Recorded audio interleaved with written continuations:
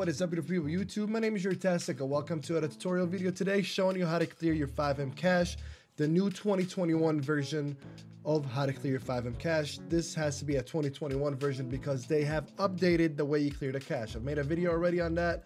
A lot of people have been asking, how do you do that? Well, let's get it started. This tutorial should be short, simple, and sweet. Find your FiveM on your desktop, right click on it, open file location.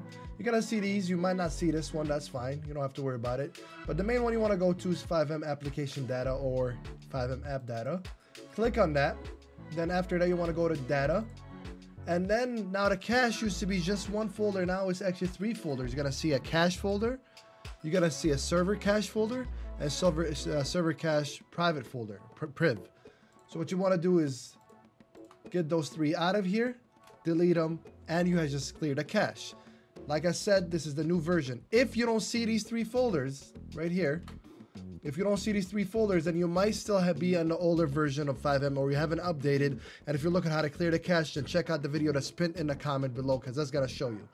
Now, of course, cache even became a source of making your game run smoother, sometimes the textures, bugs, all this stuff. So that's really the equivalent or the benefit of clearing a cache. Obviously, if you're looking up how to clear FiveM Cache in 2021, then you probably know the benefits of clearing your cache. But regardless, this is the new way and how to clear your FiveM Cache for 2021 and the updated version. If you guys enjoyed this video or this video helped you out, please help me out by hitting the subscribe button.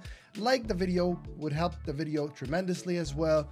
And thank you guys for watching. My name is Tastic, and I am out. See you guys.